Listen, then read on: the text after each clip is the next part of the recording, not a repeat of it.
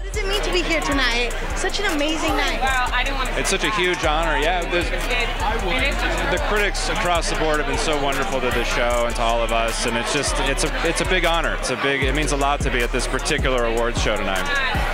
And for you, Marcel, how is the environment, on set? Is fun, creative? I mean, it's one thing seeing the show, but behind the scenes. Yeah, everyone talks about, wow, the chemistry's amazing, but they don't know that we're exactly like that in real life.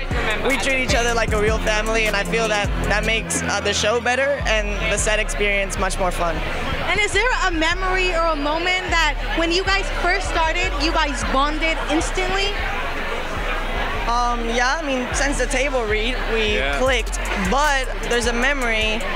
I mean, I was innocent, I guess, back then, but in the first season especially, I used to pull a lot of pranks on the cast. And the first person I pranked was Rita Moreno. And I had a fake phone that threw water when you clicked it. So I was like, hey, let's take a picture. And I splashed her face with water. And everyone was so scared and she was just laughing. So I guess that's a memory that I'll always remember. Ultimately, what do you guys hope the audience takes away from One Day at a Time, or just overall in any of the projects that you guys do? I hope that people watch this and really see the power of family and see that this is just a great example of an American family with struggles and achievements and a lot of love and a lot of heart, and I hope people relate to it in that way.